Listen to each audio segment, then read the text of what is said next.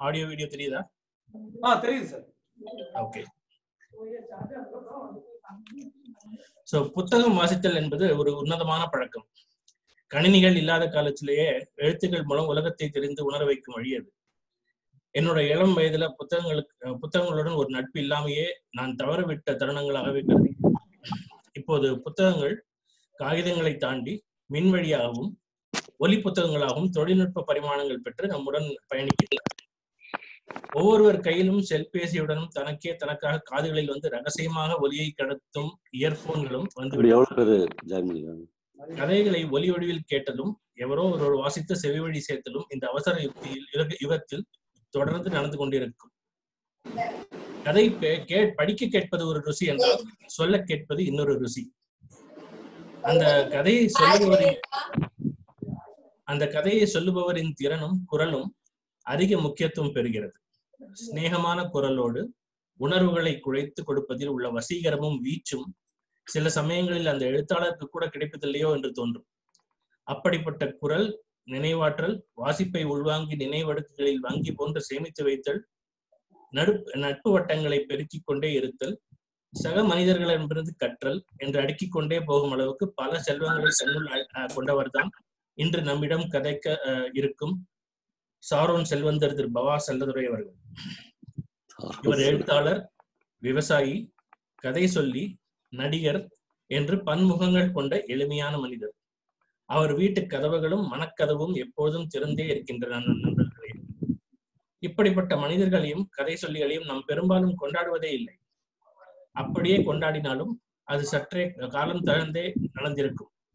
சமகாலத்திலேயே நண்பர் பவாவை கொண்டாடிவிட வேண்டும், தென்றலுக்கு அறிமுகப்படுத்திவிட வேண்டும் என்ற ஒரு உந்துதலும் ஆசையுமே தென்றலுக்கு குளிர்ச்சி சேர்க்க இன்றைய பவாவின் வருகை. வணக்கம் பவா சார். இவரின் யூடியூப் காணொலிகள் மூலமாகவே தற்கால இலக்கியத்தின் முக்கியமான எழுத்தாளர்களில் சிலரை என்னால் அறிந்து கொள்ள முடிந்தது என்றால் அது மிகையல்ல. பெங்களூர் நண்பர்கள் சிலர் வேட்கை எனும் புத்தக குழு ஒன்றை தொடங்கி அவ்வப்போது வாசித்ததை பகிர்ந்து கொண்டிருப்போம். சுந்தர ராமசாமி, பிரபஞ்சன், தீஜா, ஜெயகாந்தன், ஜெயமோகன், எஸ்ரா எல்லாரும் எங்களால் பகிரப்படும் வார்த்தைகளிலும் புத்தகங்களிலும் மூலமும் அவரவர் வீட்டுக்கு வந்து போவார்கள். பவாவின் கதை சொல்லும் பாங்கின் மூலம் அவர்களின் சிலரை உயிர்ப்பித்தும் சிலரை கண்முன்னே நிறுத்தியும் இருக்கிறார். ஒரே ஒரு வாட்ஸ்அப் மெசேஜ், தொடர்ந்து ஒரு போன் கால், நம் ஆசையை அவரிடம் வெளிப்படுத்த அன்பு பொங்க ஒப்புக்கொண்டு நமக்காக பேச இசைந்துள்ள பவா அவர்கள் இதோ உங்களுக்காக. வணக்கம் சார். நண்பர்களே வணக்கம். 5 மணிக்கு ஒரு ஜூம்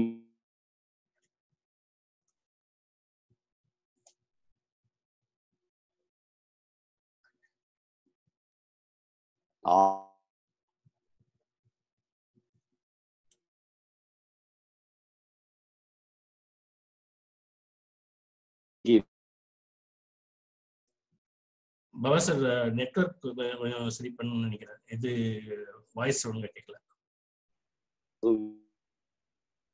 அப்படின்னு. இந்த 2 பேருடைய வாழ்க்கையும் எனக்கு வாழ வேண்டும் என்ற ஆசை இருந்தது.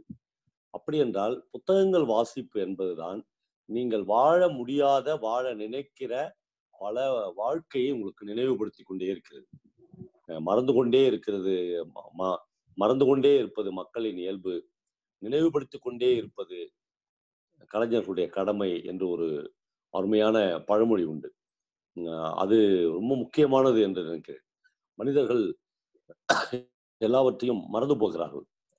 அவர்களாக மறக்க நினைக்கவில்லை என்றாலும் கூட இந்த லௌகிக வாழ்க்கை, நாம் கட்டுகிற இஎம்ஐ, நமக்கு ஏற்படுகிற பிரச்சனைகள், வீடுகளில் ஏற்படுகிற நோய்வாய்ப்படுதல், இந்த மாதிரியான விஷயங்கள் நம்மை நல்ல இலக்கியங்களிலிருந்து, நல்ல வாசிப்பிலிருந்து, நல்ல கதை கேட்டலிருந்து நம்மை தூர விலக்கி வைக்கிறது.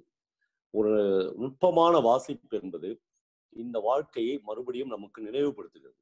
நமக்கு இந்த வாழ்க்கையை வாழச் சொல்லி அல்லது வாழ்ந்தவர்களை பற்றி நமக்கு சொல்லி நம்ம ஏதோ ஒரு வகையில் அந்த படைப்பு எச்சரிக்கிறது அல்லது நம்மை சுவாரஸ்யப்படுத்துகிறது. நம்முடைய பால்ய காலத்தை மீட்டுக் கொடுக்கிறது. நாம் இழந்து போன காதலியை கண்முன்னால் கொண்டு வந்து நிறுத்துகிறது. இதைத்தான் திரும்ப திரும்ப வாசிப்பு என்கிற வகையில் புத்தகங்கள் செய்து கொண்டே இருக்கின்றன. ஆனால் இவ்வளவு பரிணாமங்களை செய்து முடிக்கிற புத்தகங்களை நாம் தொட்டு பார்ப்பதிலும் வாசித்து பார்ப்பதிலும் மிகப்பெரிய மனத்தடைகள் மனிதர்களுக்கு இருக்கிறது. நம்முடைய பெங்களூர் நகரத்தை எடுத்துக்கொண்டால் இன்றைக்கு இருக்கிற பெங்களூரில் வசிக்கிற எப்படியும் பல லட்சம் பேர் அங்கு தமிழர்கள் வசிக்கலாம். ஆனால் அதில் ஒரு 40-50 பேருக்குத்தான் இந்த மாதிரி pitch out for bigger view பாருங்க.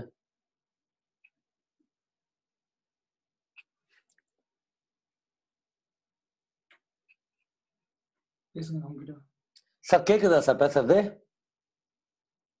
வந்துச்சு. அதுதான் மறுபடியும் வாசிப்பை நமக்கு சுவாரஸ்யப்படுத்தி கொடுக்கிறது.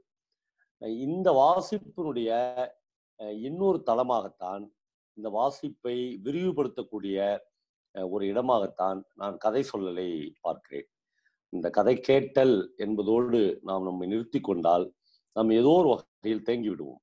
கதை கேட்கிற சுவாரஸ்யத்துக்குள் அமிழ்ந்து விடுவோம். கதை கேட்டல் மிக நிச்சயமாக ஒரு என்டர்டைன்மெண்ட் இல்லை.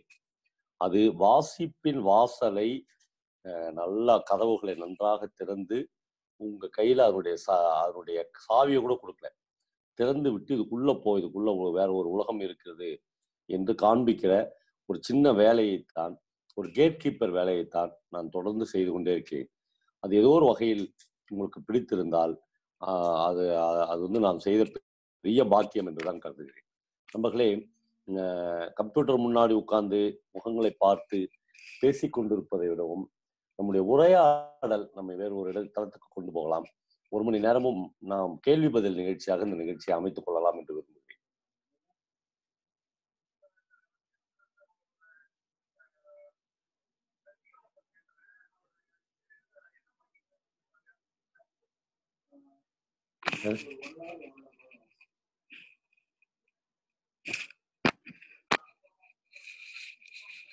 Sir Murali Krishna sir. சொல்லுங்க சார்.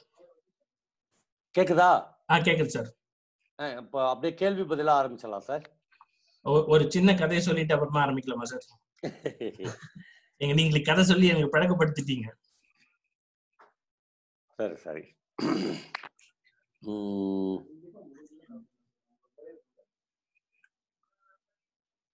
இல்ல மைண்ட்ல ஆயிரக்கணக்கான கதைகள் இருக்கா, எந்த கதையை சொல்றது அப்படின்னு.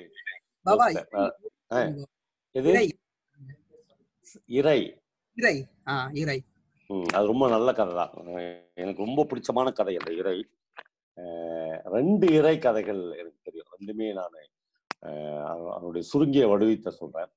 ஒண்ணு சந்தோஷ் எச்சுக்கானம் என்கிற கேரளாவில் இன்றைக்கு எழுதி கொண்டிருக்கிற மலையாள படைப்புகளில் மிக காத்திரமான படைப்புகளை முன்வைத்திருக்கிற பிரியாணி என்கிற கேரளாவையே உலுக்கி போட்ட ஒரு கதையை எழுதின சந்தோஷனுடைய இறை என்று ஒரு கதை இருக்கிறது. அந்த கதை என்னன்னா, ஒரு கிணற்றுக்கு ஓரத்தில் இருக்கிற ஒரு தவளையை பிடிக்கிறதுக்காக ஒரு பாம்பு போகும். டக்குன்னு அந்த பாம்புக்கும் அந்த தவளைக்கும் நடக்கிற சண்டையில்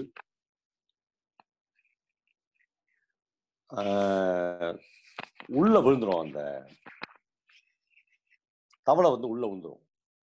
உள்ள விழுந்த வேகத்துல பாம்பு அதை துரத்துனே போய் அதுவும் கீழே விழுந்துரும். 2 பேரும் பார்ப்பாங்க. அந்த கிணத்துல தண்ணியே இருக்காது. அது ஒரு பாழடைந்த கிணறு. அந்த பாழடைந்த கிணத்துக்குள்ள இப்ப அந்த பாம்பும் தவளையும் மாட்டிக்கும். இப்போ பாம்பு தன்னுடைய வாயை அகலமாக திறந்து அந்த தவளையை விழுங்குறதுக்காக போகும். உடனே அந்த தவளை பேச ஆரம்பிக்கும். நண்பா இரு நண்பா, ஒரு நிமிஷம் இரு, என்ன சாப்பிட்றதுக்கு முன்னாடி நான் சொல்றதெல்லாம் கேளு. சரி, நீ என்ன இப்ப சாப்பிட்டுருவேன். அதற்கு பிறகு இந்த பாழடைந்த கிணத்துக்குள்ள உன்னால மேல ஏற முடியாது. இவனுடைய தனிமையில், இவனுடைய வெறுமையில் நீ கிடந்து கிடந்து கிடந்து மக்கி மக்கி மக்கி சாக போற. அதற்கு பதிலாக உயிருள்ள ஒரு ஜீவனாக உன் முன்னால் நான் இருக்கிறேன். நாம ஏன் 2 பேரும் ஒரு ஒப்பந்தம் போட்டுக்கொண்டு 2 பேருமே இந்த கிணற்றில் வாழக்கூடாது அப்படின்னு கேட்போம். உடனே அந்த பாம்பு சொல்லும், இந்த மயிர் தத்துவம்லாம் என்கிட்ட பேசாத. ஒரு பாம்பு அதனுடைய இயற்கையினுடைய சுழற்சியில ஒரு தவளையை சாப்பிட்டு தான் உயிரோட வாழணும்ன்றது விதி அப்படின்னு சொல்லுவோம். உடனே அந்த தவளை கேட்கும், அப்படி ஒரு விதி யார் உண்டாக்குறது? அதெல்லாம் எங்க இருக்குது? ஹைகோர்ட்ல அப்படி ஒரு தீர்ப்பு கொடுத்துக்கிறாங்க, அல்லது ஏதாவது ஜீவோ இருக்குதா? அதெல்லாம் ஒண்ணுமே இல்லை. இது எல்லாமே நாமே ஏற்படுத்தி கொண்ட விஷயங்கள் தான். அதனால நம்ம 2 பேரும் நினைச்சா நாம 2 பேருமே உயிரோட இருக்க முடியும் அப்படின்னு சொல்றாங்க. சார் யாருடைய வீடியோவுமே வரலையே சார், யாருடைய முகங்களுமே எனக்கு தெரியலையே. இப்பதான் ராஜசேகருடைய முகம் தெரியுது. ஆமா, கோஸ்ட் ஆஃப் பண்ணி வச்சிருக்காங்க வீடியோ. இல்ல எல்லாருடைய முகங்களை பார்த்தா தான் சார் நீங்க பேசுறதுக்கு நல்லா இருக்கும். நீங்க வீடியோ ஆஃப் பண்ணீங்கன்னா பேசுறவங்களுக்கு உற்சாகம் இருக்கு. ஓகே, இப்ப நல்லா இருக்கு. அதனால அந்த தவளையும் பாம்பும் உள்ள பேசிக்கும். அப்புறம் அந்த பாம்பு யோசித்து பார்க்கும், ஆமா சொல்றது கரெக்ட் தான், இந்த தவளையை நம்ம சாப்பிட்டா அதுக்கப்புறம் ஒரு வெறுமையில நாம மட்டும் தான் தனியா இருக்கணும், அதனால இதை சாப்பிட வேணாம்னு முடியும். 2 பேருக்கும் டிஸ்கஷன் எங்க போகும்னா, அந்த பாம்பு கேட்கும், நான் வந்து ஒரு மாமிசம் பட்சி, நான் எப்படி உயிரோட வாழறதுன்னு கேட்கும். அப்புறம் தவளை பதில் சொல்லும், அப்படிலாம் ஒண்ணும் கிடையாது, நீ பிறக்கும் போதே பாம்புலாம் மாமிசம் பட்சி தவளையை சாப்பிட்டு தான் அது உயிரோட வாழணும்னு ஒன்றும் விதியெல்லாம் கிடையாது, இந்த விதிகள் எல்லாம் நாமளே உருவாக்கிக்கின்னு தான், கொஞ்சம் நீ இதை வந்து சைவம் தான் சாப்பிட்டு பாரு அப்படின்னு சொல்லும். ஐயோ சைவம் சாப்பிட்டா நான் வாழறது அப்படின்னு பாம்பு அதிர்ச்சி ஆயிடும். உடனே அந்த தவளை சொல்லும், இந்த கிணத்துக்குள்ள நிறைய செத்தலாம் இருக்கு, நிறைய குப்பை இருக்கு, மரத்துடைய வேர்கள் இருக்குது, இதெல்லாம் கொஞ்சம் சாப்பிட்டு தான் பாரு எப்படி இருக்குதுன்னு, இப்படியே வாழலாமேன்னு சொல்லுவோம். இப்போ ஒரே கிணத்துக்குள்ள ஒரு பாம்பும் ஒரு தவளையும், அதான் ஒரு இரையை உண்ண போகிற இன்னொரு விலங்கும் சேர்ந்து வாழ ஆரம்பிப்பாங்க. ஒரே காரணம், தனிமையும் வெறுமையும் அந்த பாம்பை ஆட்பட்டு விடக்கூடாது என்பதற்கான ஒப்பந்தம் தான் இது. சில நாட்கள் அப்படியே போகும். ஒரு நள்ளிரவில் அந்த கிணத்துக்குள்ள தபால்னு ஒரு சத்தம் கேட்கும். பாம்பும் தவளையும் அதிர்ச்சி அடைஞ்சு ஏஞ்சிடுவாங்க. மிச்சா ஒரு சிகரெட்டுடைய ஸ்மெல் வந்து அவர்களை கடந்து போகும். அப்படிதான் சந்தோஷம் எழுதுறாரு. அப்புறம் இருட்டுக்கு பழகி இருக்கிற அந்த கண்களை அவர்கள் திறந்து பார்ப்பாங்க. உள்ள வந்து ஒரு அழகான பெண்ணுடைய பிணம் இருக்கும். சார் பொண்ணோட பொணத்தம் எப்படி சார் அழகா இருக்குன்னா, அது ஒரு அழகான பெண்ணினுடைய பிணம். அந்த கடந்து போன ஸ்மெல் வந்து ஒருவேளை அந்த பெண்ணினுடைய கணவனாக இருக்கலாம், காதலனாக இருக்கலாம், எது ஒண்ணா இருக்கலாம். ஆனால் அந்த பொண்ணை வந்து கிணத்துக்குள்ள தள்ளி சாகடிச்சவனாக அவன் இருப்பான். இப்போ வந்து அந்த தவளை வந்து சிரிச்சினே சொல்லும் பாம்புகிட்ட, என்ன நண்பா, உனக்கு வந்து மாமிசம் தானே வேணும், இந்த பாரு எவ்வளோ அழகான ஒரு பொண்ணு, எவ்வளோ நாள் வேணா நீ சாப்பிடலாம், இந்த பெண்ணின் பாடி வந்து உள்ள அழுக நீ சாப்பிட்டுக்கினே வாழலாம், என்ன மறந்துடு அப்படின்னு சொல்லும். இந்த பாம்பு வந்து அந்த பொண்ணை பார்க்கும். பார்த்தா ஒரு நீண்ட முடி உள்ள ஒரு பேரழகையான ஒரு பெண்ணின் பிணம் அது. அந்த பிணத்தை வந்து சாப்பிட்றதுக்கே அந்த பாம்பு வந்து தோணாது. ஆனால் வேறு வழியில் இந்த பிணம் வந்து மெல்ல மெல்ல அழுக ஆரம்பிக்கும். பாம்பு வந்து அப்படியே கொஞ்சம் கொஞ்சமா அதை சாப்பிடும். ஒரு நாள் நைட் வந்து அது ஃபுல்லா சாப்பிட்டு ஒரு அரை மயக்கத்தில் இருக்கும். 2மே படிக்கட்டுல படுத்துக்கும், இந்த கிணற்று படிக்கட்டுல படுத்துக்கும். அப்படி படுத்துக்கும் போது திடீர்னு வந்து இந்த தவளை வந்து விழிப்பு வந்து எழுச்சி பார்க்கும். பார்த்தா பாம்பு வந்து அயர்ந்து தூங்கின்னு இருக்கும். அது வந்து பாம்பு தலைகிட்ட போகும். எவ்வளவு தைரியம் பாருங்க இந்த தவளைக்கு. பாம்போட தலைகிட்ட போய் அதை பார்க்கும், உத்து பார்க்கும். எத்தனை தவளைகளை சாப்பிட்ட வாய் இது, எத்தனை பேரை வந்து இது வந்து அப்படியே முழுக்க முழுங்கி இருக்கும் அப்படின்னு பார்த்து தன்னுடைய வாயை முதல் முறையாக திறந்து பார்க்கும். அந்த தவளை தன்னுடைய வாய் வந்து எவ்வளவு தூரம் திறக்க முடியுது அப்படின்னு பார்க்கும். அப்படி திறந்தா அது வந்து பயங்கரமா விரியும். கொஞ்சோடனே அது வந்து பாம்போட தலைக்கு கீழே தன்னுடைய வாயை வச்சு இந்த பாம்போட தலையை நுழையிற அளவுக்கு நம்முடைய வாய் திறக்குமான்னு செக் பண்ணும். அது வரலாம் அது மயக்கத்தில் படுத்துனுக்கும். அப்படி செக் பண்ணா ரொம்ப ஈஸியா அது வந்து தன்னுடைய வாய்க்குள்ள அந்த பாம்போட தலையை நுழைச்சிடலாம். அப்படியே உள்ள விட்டு டக்குன்னு கச்சுன்னு ஒரு அழுத்தம். பாம்பு வந்து துடிதுடிச்சு செத்துரும். பாம்புக்கு மட்டும்தான் தவளைகள் இரையாக வேண்டும் என்று எந்த அவசியமும் இல்லை. சில நேரங்களில் தவளைக்கு கூட பாம்புகள் இரையாகும். இந்த கதை மிக நிச்சயமாக பாம்பையும் தவளையும் பற்றிய கதையாது, இல்லவே இல்லை.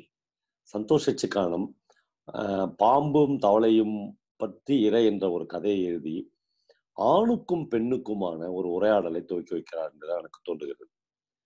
பெண்கள் ஆண்களுக்கு இரையாகி கொண்டே இருக்கிறார்கள். ஆனால் ஏதோ ஒரு வினாடியில் பெண் விழித்துக் கொள்ளும் போது, ஆண் மயக்கம் அடைகிற போது, பெண் தன்னுடைய சகல சக்திகளையும் உபயோகிக்க ஆரம்பிக்கும் போது ஆணின் தலை பெண்ணின் வாய்க்குள் ஈஸியாக போயிடும். இந்த எச்சரிக்கையோடு ஆண்கள் வாழ்வது நல்லது அப்படின்னு நான் நினைக்கிறேன். அதுக்கு அடுத்தது எனக்கு மலையாளத்துல ரொம்ப பிடிச்ச ஒரு ரைட்டர் இருக்கிறார். பேரு NS மாதவன். ஒரு IAS அதிகாரி. அவரு பீகார்ல சீஃப் செக்ரட்டரி எல்லாம் இருந்தவர். அவருடைய இறை என்று ஒரு கதை இருக்கு. அதுவும் நான் அந்த கதையை சொல்லியிருக்கேன். ஆனா அந்த கதையை மாதவன் வந்து ஒரு சர்க்கஸ் கூடாரத்திலிருந்து தொடங்குகிறார். ஒரு சர்க்கஸ் நடந்துனோம், அந்த கூடாரத்திலிருந்து நடக்கிற அந்த கதையை தொடங்குகிறார். அந்த கதை வந்து என்னன்னா, அந்த சர்க்கஸ்க்கே நிறைய பேர் வர்றதுக்கு காரணம் ஒரு குறிப்பிட்ட ஷோ. நம்மள சின்ன வயசுல சர்க்கஸ்க்கு போயிருப்போம். ஒரு புலிய வந்து ஒரு மாஸ்டர் வந்து அடக்குவான். அந்த ஒரு சீனுக்காகவே நிறைய பேர் போவாங்க. அப்புறம் வந்து அந்த பைக் ஓட்டுவாங்க அந்த கூண்டுக்குள்ள. நீ பாத்தீங்கன்னா கட்ட கட்ட அந்த சைலன்சரை கழட்டி விட்டு பைக் வந்து அந்த கூண்டுக்குள்ள ஓட்டுவான். அதை பார்க்கறதுக்காக நிறைய பேர் போவாங்க. அந்த மாதிரி இந்த சர்க்கஸ்க்கு வந்து எது ஃபேமஸான காட்சினா, ஒரு கட்டத்தில் ஒரு பெண்ணோட கண் வந்து கட்டப்படும். ஒரு ஆணுடைய கண் வந்து கட்டப்படும், மாஸ்டர். அப்புறம் ஒரு பொண்ணு வந்து அவங்ககிட்ட வந்து ஒரு 50 கூரிய கத்திகளை ட்ரேவில் வச்சு நீட்டுவா. ஒரு பெண்ணின் கண்ணும் கட்டப்படும். இப்ப இந்த பெண் வந்து அந்த ஆணுக்கு எதிரில் ஒரு 2 மீட்டர் அல்லது 3 மீட்டர் இடைவெளியில் இயேசு கிறிஸ்துவை சிலுவையில் அறிஞ்ச மாதிரி இப்படி கையை நீட்டி அந்த சோத்துல சாஞ்சுவா. இப்ப அந்த காட்சி என்னன்னா, விளக்குகள் கொஞ்சம் கொஞ்சமாக அணைக்கப்பட்டு 2 ஃபெட்லைட் அந்த பொண்ணு மேல ஒன்றும் அந்த மாஸ்டர் மேல ஒன்று மட்டும் தான் அடிக்கும். இப்போ ஒவ்வொரு கத்தியாக எடுத்து அவன் வந்து அந்த அந்த பெண்ணை நோக்கி வீச வேண்டும். ஆனால் ஒரு கத்தி கூட அவன் மேல படக்கூடாது. கடைசி கத்தி அவன் வீசி முடிச்சிட்டோன்னே பார்வையாளர்களுடைய பலத்த கைத்தட்டல்களுக்கு இடையில் அந்த பொண்ணு வந்து அந்த இடத்தை விட்டு விலகி நிற்பான். பார்த்தா அவருடைய உருவம் கத்திகளால் வரையப்பட்டிருக்கும். இதுதான் அந்த ஷோ. உண்மையிலேயே கத்தி மேல நடக்கிறதுன்னுவாங்கல்ல, அந்த மாதிரியான ஒரு ஷோ இது. அந்த பெண்ணுக்குத்தான் NS மாதவன் இறை என்று பெயர் கொடுக்கிறார். அவள் ஒவ்வொரு நாளும் இரையாக்கப்படுவாள். அந்த அந்த இறையை வந்து இவன் வந்து ஒரு வேட்டைக்காரனாக மாறி வேட்டையாடுவான். ஆனால் அதனால் யாருக்கும் எந்த பாதிப்பும் ஏற்படக்கூடாது. அந்த மாதிரியான ஒரு ஷோ நடக்கும்போது ஒரு நாள் அவளை எப்பயும் பார்க்கறவன் தான் அவன். ஏதோ மனிதர்களுடைய மனசு தானே எல்லாமே. ஒரு நாள் வந்து அவன் லேசா உணர்ச்சி வசப்படுவான். அவளை பார்த்து அவருடைய அழகை பார்த்து உணர்ச்சி வசப்பட்டு டக்குன்னு வந்து ஒரு கத்தி வந்து அவருடைய முட்டில அடிச்சிடும். சொன்னே ஒரே ஜனங்களாம் கத்துவாங்க. அவளுக்கு ரத்தம் பீறிட்டு கொட்டும். லைட்லாம் அணைக்கப்பட்டு அவளை உள்ள கூட்டின்னு போயிடுவாங்க. அவளை ஹாஸ்பிட்டலைஸ் பண்ணிடுவாங்க. அடுத்த நாள் வந்து காலையில் சர்க்கஸ் கூடாரத்திலிருந்து கோமாளிகள்லாம் எழுந்துச்சு வருவாங்க. லீவ் இன்னைக்கு இந்த மாஸ்டர், இன்னைக்கு சர்க்கஸே நடக்காது. நல்லா ஒரு ஃபுல் பாட்டில் ரம் எடுத்துக்கின்னு காலையிலேயே வருவான். இந்த அப்படி விழுந்த பெண்ணின் பேர் வந்து விஜயலட்சுமி. அவளுடைய ஹட்டை கடந்து அவன் போவான். போகும்போது அவன் ஹாஸ்பிட்டலைஸ் ஆகிறான். இந்த ஹட்ல வேற யாரும் இருக்காங்க பார்க்கலான்னு இவன் போவான். போனா விஜயலட்சுமியுடைய தங்கை ஜெயலட்சுமி வந்து சமைச்சுன்னு இருப்பான் அக்காவுக்காக, ஹாஸ்பிட்டலுக்கு எடுத்துன்னு போறதுக்காக. இவன் போய் அங்கேயே உட்காந்து அவ கூட பேசுவான்.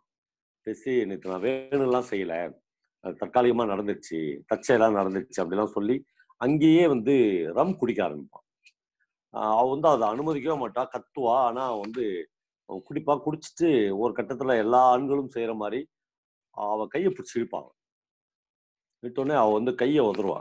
முட்டாள், அறிவு இருக்காடா அவனுக்கு, எந்த மாதிரியான மனநிலையில நான் இருக்கேன், எங்க அக்கா வந்து ஹாஸ்பிட்டலைஸ் பண்ணிக்கிறாங்க, இப்போ வந்து கையை பிடிச்சி இருக்கிற அப்படின்னு அவனை இழுத்து வெளியே தள்ளுவா.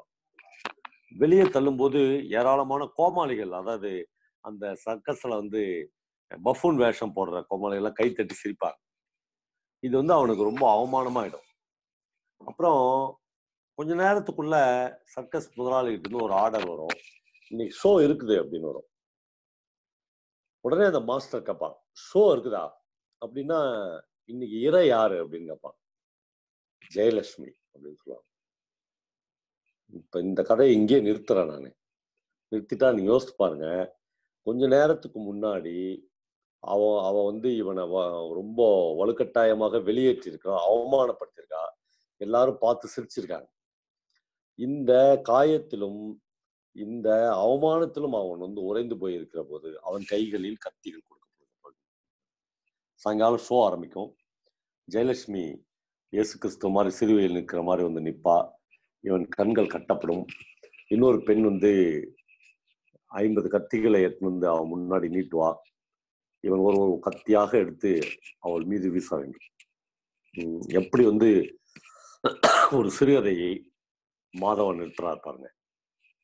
இதை நிறுத்தினா ஒவ்வொரு கத்தியாக வீச வீச பார்வையாளர்கள் வந்து அப்படியே ஸ்தம்பித்து போய் அப்படியே உறைந்து போன ஒரு மனநிலையில் இருப்பார்கள்.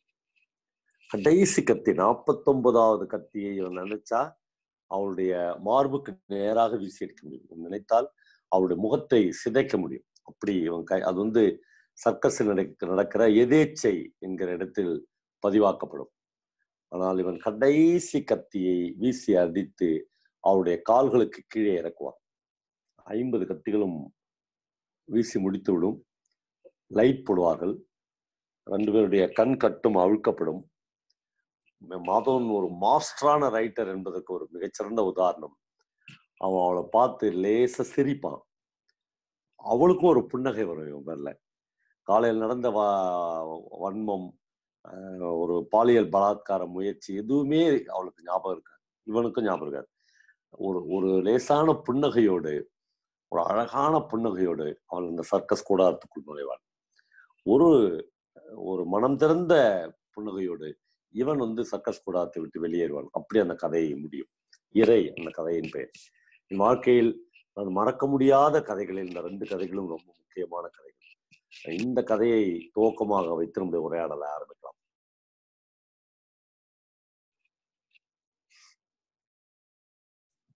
நண்பர்கள் கேள்விகள் கேட்கலாம். ஸோ பவா சார் அவர்கிட்ட எழுத்தாளர்கள் பற்றியோ இந்த கதையை சம்பந்தப்பட்டவோ எதுவும் கேட்கலாம். ஸோ உங்க இது மைக்கை அன்மியூட் பண்ணிட்டு நீங்க கேள்விகளை கேட்க ஆரம்பிக்கலாம். எல்லாருடைய வீடியோவும் ஆன் பண்ணுங்க. ஃபர்ஸ்ட் வீடியோ எல்லாம் லாக் ஆயிருக்கு. எல்லா வீடியோவும் லாக் ஆயிருக்கு. இல்ல வீடியோ வந்து நீங்களே அன்லாக் பண்ணிக்கலாம்னு நினைக்கிறேன். இல்ல அன்லாக் பண்ணா நாட் அலோவ் கோஸ்ட்னு வருது. தெரியல, எனக்கு ஒன்றும் இது இருக்கிற மாதிரி தெரியல. ஆனா இப்ப நான் ஸ்கிரீன்ல பாக்குற எல்லாருமே தெரியுறாங்க. ஒரு தெரியுறாங்க. வீடியோ வெளியே போயிட்டு திருப்பி உள்ள வந்தீங்கன்னா வீடியோ. பவா சார் ரொம்ப ரொம்ப அருமையா சொன்னீங்க. நான் உங்களுடைய பெரிய ஃபேன். ஆக்சுவலி உங்களுடைய கதைகள் நிறைய யூடியூப்ல கேட்டிருக்கேன். எங்களுக்காக எங்க வீட்டுக்கு வந்து இந்த கதையை சொன்னது ரொம்ப ரொம்ப ரொம்ப சந்தோஷமா இருக்கு. அந்த இறைன்னு ஒரு கதை சொன்னீங்களே, அதுக்கு என்ன ரகரம் போட்டிருந்தாரு? இறைங்கிறது சாப்பிடுற இறையா இல்லன்னா இறைவனை சாப்பிடுற இறைதான்? ஏன்னா அந்த மன்னிக்கிறதுக்கு ஒரு இறை பக்குவம் வேணும். என்ன அருமையான ஒரு கதை சொல்றீங்க. அதான் சார், வாசகர்கள் தான் இப்படி வந்து ஒரு கதையை மேம்படுத்த முடியும், வேற லெவலுக்கு எடுத்துன்னு போக முடியும். இப்ப பாருங்க, என்எஸ் மாதவனும் அந்த கதையை சொன்ன நானும் அப்படி யோசிக்கவே இல்லை. இறைனா அது வந்து சாப்பிட்ற இறைன்னு தான் நாங்க நினைச்சிருந்தோம். ஆனா நீங்க வந்து சார் இறைன்னா அவன் மன்னிக்கிறான்ல சார், அந்த இடம் வந்து அவன் மன்னிக்கிறான்ல சார், அது வந்து இன்னும் பெரிய இடம் சார். இறைனா அந்த இறையா சார் அப்படின்னு கேக்குறீங்களே.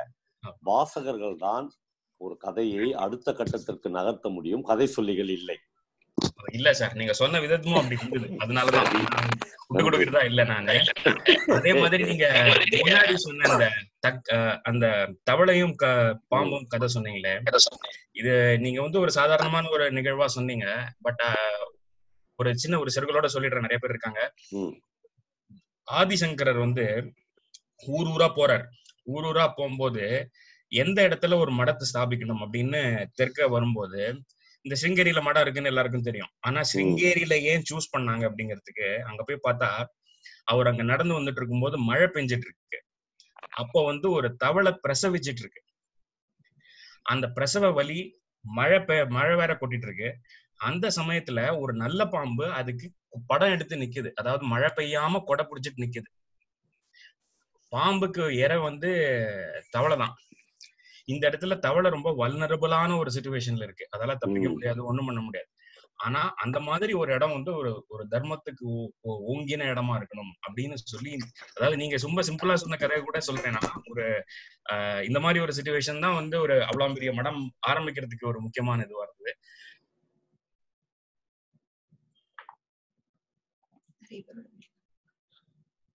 மறுபடியும் நான் கதிர் பேசுறேன்.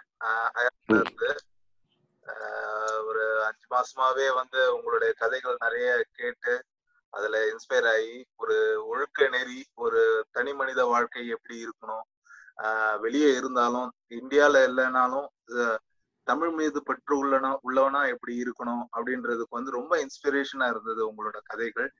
நீங்க வந்து நிறைய பேரை வந்து எங்களுக்கு இன்ட்ரோடியூஸ் பண்ணியிருக்கீங்க. பிரபஞ்சன் சார், ஜெயகாந்தன் சார், இவங்களை இந்த மாதிரி நிறைய பேரை வந்து எங்களுக்கு இன்ட்ரோடியூஸ் பண்ணியிருக்கீங்க. அதுவும் இல்லாம வந்து இந்த கதைகள் நீங்க சொல்லும் போது இப்போ ரீசெண்டா நடக்கிற ஒரு இன்சிடென்ட் பாத்தீங்கன்னா யானை வந்து இறக்குறது. அப்போ வந்து எனக்கு என்னன்னா டக்குன்னு யானை டாக்டர் கதை இப்போ மைண்ட் ஃபுல்லாவே அந்த நீங்க சொன்ன அந்த உணர்ச்சி பூர்வமான ஒரு கதை எனக்கு வந்து இன்னும் மோசமான ஒரு உணர்ச்சி பரவசத்துல எப்படி ஒரு யானை குட்டி கூட வந்து இறந்துச்சு அப்படின்ற போது அதெல்லாம் நினைக்கும் போது எனக்கு ரொம்ப கஷ்டமாயிடும். இந்த சென்ஸ் அதையும் வந்து அந்த ஒரு டாக்டர் அதெல்லாம் வந்து எல்லா யானையும் எப்படி பராமரிக்கணும், எப்படி எல்லாம் பண்ணணும் அப்படின்னு நீங்க சொன்ன அந்த கதையும், கைதின்னு ஒரு கதை நீங்க சொன்ன கதையில ரொம்ப டிஃபிகல்ட்டா இருக்கும். உங்க வேலையும் ரொம்ப கஷ்டம் தான் சார் அப்படின்னு சொல்லிதானே அந்த கதையெல்லாம் வந்து இவங்க எல்லாம் படிச்சிருந்தாங்கன்னா ஒரு 2 உயிர்கள் வந்து வீணா போயிருக்காது. இந்த கதைகள் உங்களுடைய கதைகளும் இப்போ வந்து இருக்கிற இந்த சூழ்நிலையில வர்ற இன்சிடென்ட்ஸும் ஒத்து போகுது. அது ஒரு சிறு கதைகள். அது எப்படி ஒத்து போகுது, என்ன மேஜிக்னு எனக்கு ஒண்ணும் புரியலப்பா. அதை கொஞ்சம் விவரிக்கிறீங்களா? ரொம்ப ரொம்ப ரொம்ப ரொம்ப ரொம்ப சென்சிபிளான கேள்வி இது. கதைகள் எப்பொழுதுமே வாழ்வில் இருந்து தான் எழுதப்படுகிறது, வாழ்க்கையில இருந்து தான் எழுதப்படுகிறது. இப்ப கைதிகள் கதை நான் சொன்ன பிறகு ஜெயமோகனோட ரொம்ப நேரம் பேசினேன். அவர் சொன்னாரு, ஜோதி பிரகாசம்னு ஒரு நக்சலைட் தோழர் தான் எனக்கு இந்த இன்சிடென்ட் சொன்னாரு. அந்த அந்த தர்மபுரி இன்சிடென்ட்ல அப்படி ஒரு போலீஸ்காரன் தான் வந்து இந்த கதையை ஜோதி பிரகாசம் சொல்லியிருக்கான். அந்த போலீஸ்காரன் ரிட்டையர்ட் ஆன பிறகு ஒரு 2 வருஷத்துல அவனுக்கு வந்து மனநல பிழவு ஏற்படுது. அவங்களால தூங்கவே முடியாது. இந்த இரவும் பகலும் இந்த டார்ச்சர் பண்ண, இப்போ இந்த திருச்செந்தூர் காவல் நிலையத்துல வந்து இப்படி நடத்துனாங்கல்ல, அந்த போலீஸ்காரங்களாம் அவங்க வந்து நல்லா தூங்கிடுவாங்கன்னு நீங்க நினைக்கிறீங்களா? அவங்களுடைய மனைவியோட நான் ஒரு உறவு வச்சுக்க முடியும்னு நினைக்கிறீங்களா? தன்னுடைய மகளை பார்த்து அவங்களுக்கு குற்ற உணர்வு இல்லாத இருந்த முடியும்னு நினைக்கிறீங்களா? ஏதோ ஒரு வகையில அவங்க பயங்கரமா டிஸ்டர்ப் ஆயிடுவாங்க.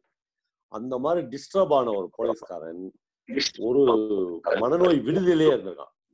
அவர் தான் இந்த கதையை சொல்லியிருக்காரு. அப்ப சொல்லும் போது கதை இல்ல, இந்த இன்சிடென்ட சொல்லியிருக்காரு. சொல்லும் போது அவர் தான் சொல்லியிருக்காரு, என் காதுல தான் அப்பு கேட்டாரு.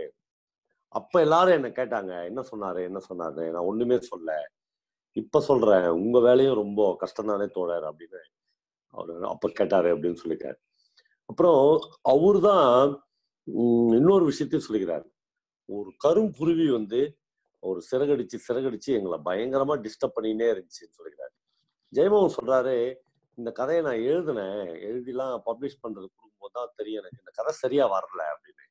அப்புறம் நான் பப்ளிஷிங் கொடுக்கல, மறுபடியும் எழுதினேன். இந்த கதையில் ஒரு கருங்குருவி வந்த பிறகுதான் இந்த கதை வந்து நிறைவு பெற்றுச்சு அப்படின்றாரு. அப்ப அந்த கருங்குருவின்றது கருங்குருவி இல்லை, அதுதான் மனிதனுடைய மனசாட்சியை தான் போலீஸ்காரனும் கருங்குருவி என்கிறான். அந்த கதையை எழுதின ஜெயமோகனும் கருங்குருவி என்கிறார். அந்த கருங்குருவி வந்து டிஸ்டர்ப் பண்ணினே இருக்கும், இவங்களை புதைக்க விடாது, சனி அதை பத்தி விடுறா அப்படின்னு அந்த இவன் சொல்லுவா, இன்ஸ்பெக்டர். அதனால அது போகவே போகாது. அது உன் மனசை விட்டு நீ சாகிறவர்னு போகாது. ஏன்னா அதனுடைய மனசாட்சி ரொம்ப பிரமாதமான விஷயம்தான் அது. அப்புறம் எழுத்தாளர்களை ஒரு சின்ன அறிமுகத்தின் மூலமாகவோ ஒரு கதையின் மூலமாகவோ நான் உங்களுக்கு அறிமுகப்படுத்தலாம். ஆனால் அதற்கு தயவு செய்து நண்பர்கள் முற்றுப்புள்ளி வைக்கக்கூடாது. அங்கிருந்து உங்கள் வாசிப்பை துவங்க வேண்டும் என்று கேட்டுக்கொள்கிறேன். அது ஒண்ணு. அப்புறம் ஒரு யானை சாகும்போது ஒரு நீங்க சொன்ன யானை கதை ஞாபகம் வருது அப்படின்னு கதை சொன்னார். அப்படி என்றால் அந்த எழுத்தாளனுக்கு கிடைத்த மகத்தான வெற்றின்னு நினைக்கிறேன். சமகால நிகழ்வுகளை உங்களுக்கு ஒரு கதை நினைவுபடுத்த வேண்டும். நான் சொல்லுவேன் அடிக்கடி, ஒரு சிறந்த கதை இன்னொரு சிறந்த கதையை உங்களுக்கு ஞாபகப்படுத்தும் அப்படின்னு சொல்லுவேன். ஒரு சிறந்த கதை இந்த சமூகத்தில் நடக்கிற இன்னொரு சம்பவத்தையே உங்களுக்கு ஞாபகப்படுத்தினார் அந்த கதை எழுதின எழுத்தாளன் மிகுந்த வெற்றி அடையவனாக ஆகிறான். அந்த கதையை வாசிக்கிற வாசகன் மிகுந்த நுட்பமுடையவனாக இருக்கிறான். இந்த ரெண்டத்தையும் கசகோட்டு. இந்த ரெண்டுத்தையும் சம்பந்தப்படுத்தி பார்ப்பதால் நுட்பமுடையவனாக இருக்கிறார். இது ரெண்டுமே இந்த காலத்தின் மகத்தான வெற்றிகள் என நான் கருதுகிறேன். நன்றிப்பா, ரொம்ப நன்றி. கண்டிப்பா 10,000க்கு கதை பேசுறேன். கண்டிப்பா 10,000க்கு என்னோட நான் தமிழ் இலக்கியங்களையும் வாசிப்புகளையும் என்னுடைய மகள் கண்டிப்பா 10,000 ஒரு வாட்டி கூப்பிட்டு காமிச்சிட்டு அயர்லாந்துல இருந்து கண்டிப்பா அவளுடைய வாழ்க்கை இலக்கியங்கள், தமிழ் இலக்கியங்கள், வாசிப்புக்கு மாதிரி இது மூலமா நான் அதை பெற்று இருக்கேன். எங்க மகளுக்கு நான் அதை கண்டிப்பா கொடுக்குறேன். நன்றி சார். வணக்கம் சார். வணக்கம். நான் பெங்களூர்ல இருந்து சுகீதா சார். ஓகே. உங்களோட அந்த நஜீம் குச்சிபுரம் பத்தியும் மம்மூட்டி பத்தியும் மரணத்தின் தேவதை அந்த உங்க வீடியோஸ் அது எல்லாமே அற்புதம் சார். அது சோ நான் உங்களை வந்தடைஞ்சது ஜெயமோகன் சார் பிளாக் ரெகுலரா வாசிக்கிறது மூலமா வந்தடைஞ்சது. ஸோ இந்த ரீடிங் படிப்பது அப்படின்றதே இல்லாம இந்த சமூகம் நிறைய பேர் படிக்கிறது இல்ல. அன்றாடத்துல மூழ்கி போயிடுறோம். அப்படி இருக்கிறப்போ உங்க வீடியோஸ் பார்த்துட்டு இப்ப எங்க குரூப், எங்க ஃபேமிலி குரூப்ல எல்லாம் போடும்போது கதை கேட்டுட்டு இப்ப படிக்கணும் இதுக்கு வந்திருக்காங்க சார் அவங்க எல்லாரும். நன்றி, ரொம்ப நன்றி. நம்ம சேர்ந்து டிராவல் பண்ணலாம். பிளாக் படிக்கிறீங்கன்றதே சந்தோஷமாக இருக்கிறது. நான் பெங்களூர்ல தான் இது சொன்னேன், சுமித்ரா கதை சொன்னேன். Okay sir. ஆக்சுவலா நிமான்ஸ் ஹாஸ்பிட்டல்ல ஓகே 6 மணிக்கு அந்த கதை சொல்ல நிகழ்ச்சின்னு வச்சிருந்தோம். 6 மணிக்கு உள்ள நுழைஞ்சா பயந்துட்டேன். என்னன்னா ஒரு மிகப்பெரிய ஆடிட்டோரியம், அந்த ஆடிட்டோரியம் நிரம்பி வழிஞ்சிருந்துச்சு. ஆச்சரியமா ஆயிடுச்சு. பெங்களூர்ல 500 பேருக்கு மேலேடா கதை கேட்க வருவாங்கன்னு. நல்ல மழை வேற அன்னைக்கு, ரொம்ப ஒரு உற்சாகமான மூடு இருந்துச்சு. அங்கதான் நான் சுமித்ரா கதையை முழுக்க சொன்னேன். எனக்கு ஏராளமான நண்பர்கள் இருக்காங்க பெங்களூர்ல. நம்ம எல்லாரும் சேர்ந்து டிராவல் பண்ண வேண்டிய. அடுத்து ஒரு தடவை சார், இந்த ஒரு முதல் கதை சொன்னீங்கல்ல சார், இந்த தவளையும் பாம்பும் இறைதான் அந்த கதை. இறை கதை சொல்லுங்க. அப்போ நம்ம இந்த டெய்லி இந்த ஆண் பெண் உறவுல நம்ம இந்த தாம்பத்தியத்துல ஒரு சேர்ந்து ஒரு இருக்கும்போது நம்ம குடும்பத்திலயும் சரி மத்தவங்க கசின் சுத்தி இருக்கிறப்போ எல்லார் ஃபேமிலிலயும் பாத்தீங்கன்னா அது யாரோ ஒருத்தர் அப்பப்ப இரையாயிட்டு தான் இருக்கிறோமா? கண்டிப்பா. இல்ல அது அப்படி பொதுமைப்படுத்த வேணாம். ஆனால் இரையாக்கக்கூடிய ஆண்கள் மிகுந்த சமூகத்தில் நாம் வாழ்றோம். அதை ஒத்துக்கிறீங்களா? ஆண்களே எல்லா தீர்மானிக்கிற சக்தியாக இருக்கிறார்கள். பெண்கள் அவர்களுக்கு இரையாகி கொண்டே இருக்கிறார்கள். நாம லைஃப் அப்படின்னு எடுத்துக்கணும்னா எல்லாருமே மிடில் கிளாஸ் லைஃப் மட்டும் தான் பாக்குறோம். Upper middle class life, middle class life. ஆனா இந்த இன்னும் கீழே இருக்கிற ஆண் பெண் உறவு, ஆண் பெண் விஷயங்கள் இருக்குல்ல, அது உங்களால நம்பவே முடியாது. இப்ப நான் அதை பத்தி எல்லாம் பேசணும்னா, சார் நீங்க எங்கேயோ போய் சொல்றீங்க சார் அப்படின்னு தோணும். ஆமா, இப்ப என் டாக்டர் ஒரு 10 நாளைக்கு முன்னாடி எங்க நிலத்துக்கு வந்திருந்தா. எங்க கிணறு வெட்டுறதுக்காக ஆட்கள் வந்தாங்க. அப்ப சக்கரபாணி அப்படின்னு ஒரு கிணறு வெட்டுற ஆள் வந்திருந்தான். அவன் சட்டையெல்லாம் கிழிச்சுன்னு, சார் போலீஸ் ஸ்டேஷன் போகணும் சார், நீங்க கொஞ்சம் கூட வாங்க சார் அப்படின்னு கூப்பிட்டான். ஏன் போலீஸ் ஸ்டேஷன்? எனக்கு இதெல்லாம் கேட்டு பழகின விஷயம். ஏன் போலீஸ் ஸ்டேஷனுக்கு அப்படின்னு கேட்டாங்க. என் பொண்டாட்டி அடிச்சுட்டா சார், சட்டையெல்லாம் கிழிச்சிட்டா சார் அப்படின்னா. நான் ரொம்ப கேஷுவலா என் பொண்ணு என் பையன்லாம் இருந்தாங்க, எந்த பொண்டாட்டின்னு கேட்டேன். உடனே இவங்க எல்லாரும் என் பசங்களாம் ஷாக். அவன் ஷாக் ஆகல. சார் இவதான் சார் மல்லிகா தான் சார் அப்படின்னா. சரி மொத்த சக்கரபாணி உனக்கு மொத்தம் எத்தனை பொண்டாட்டின? சார் கட்டினது மட்டும் 5 சார் அப்படின்னா. இது என்ன நான் எதுக்கு சொல்றேன்னா, என் பொண்ணுலாம் அதிர்ச்சி அடைஞ்சிட்டா. என்னன்னா சொல்றீங்கன்னா, ஆமாமா 5 தாமா கட்ட முடிச்சுன்னா. சரி சக்கரபாணி உன் பொண்ணுக்கு எத்தனை கல்யாணம் பண்ணி வச்சுக்கிறேன்னு கேட்டேன். 6 கல்யாணம் பண்ணி வச்சுக்கிறேன் சார் நான். இது எல்லாமே கேஷுவலா எந்த விதமான விஷயங்களுமே இல்லாம கீழே நடந்துனே இருக்கு. அது அவங்க இந்த ஒட்டர்கள் அப்படின்னு ஒரு சமூகத்தை சார்ந்தவர்கள், போயர்கள் சொல்லுவாங்க, தெலுங்கு பேசுவாங்க. இப்ப அதுல என்னன்னா, ஒரு நாள் நைட்டு நீ குடிச்சிட்டு கொஞ்சம் அதிகமா பொண்டாட்டி அடிச்சுட்டா கூட அவ போயிடுவா வேற ஒரு ஆளை கூட்டின்னு. நீ அவள் தான் இன்னொரு பொண்டாட்டி கட்டிக்க வேண்டியதான். அவங்களுக்கான சுதந்திரம் அவ்வளவு அதிகம். பயங்கர. நீங்க அப்படி எடுத்துக்கூடாது. அதை அவங்களுக்கான வலியும் அவ்வளவு அதிகம். நான் கேட்டேன், நீ உன் முத பொண்டாட்டி பிரிஞ்சே 10-15 வருஷம் ஆச்சுன்னு சொன்னியாடா சக்கரபாணி, அப்புறம் பார்த்தா திடீர்னு அவதான் வரா அப்படின்னு. அவன் சொன்னான், சார் சக்தி தேட்டருக்கு சினிமா போயிருந்தேன் சார், அதுவும் 2வது ஆட்டம் வந்துருச்சு, யாரோ ஒரு ஆள் கூட வந்துக்குது, அது சேர்ந்து ஒரு ஆளோட வந்துக்குது. இன்டர்வல் டைம்ல நானும் அந்த ஆளு பார்த்து பேசிக்கிறேன் சார், அவனை அப்படியே அனுப்பிச்சிட்டு நான் என் பொண்ணாட்டிய கூட்டின்னு வந்துட்டேன் சான்றான். எப்போ 10 வருஷம் பொறுத்து. இப்போ நான் என்ன கேக்குறேன், ஒரு மிடில் கிளாஸ் மனநிலைக்கு இதுல இப்ப உங்களுக்கு எனக்கும் நம்மளால இதெல்லாம் முடியுமா? யோசிச்சு பாருங்க, சாத்தியமா இதெல்லாம்? அவன் அனுபவிக்கிற அந்த வலி அளவுக்கே அவனுக்கு அந்த சுதந்திரமும் அதிகமா தானே சார். ரொம்ப ஒரு மாதிரி இந்த ஆண் பெண் உறவுகள், பாலியல் தொடர்புகள், இந்த மாதிரி விஷயங்கள அப்படியே சர்வசாதாரணமா காலைல எழுந்துச்சு சார் வேப்பங்குச்சில பல் விளக்கணும் சார், குளிச்ச சார்ன்ற மாதிரி வச்சிருக்கிறாங்க. இந்த கௌரவம், சமூக ஒழுக்கம், சமூக நாகரிகம், இதெல்லாம் middle class, upper middle class மட்டும்தான் பாதுகாத்து வச்சுக்கிறதா எனக்கு தோணுது. அப்புறம் கீழெல்லாம்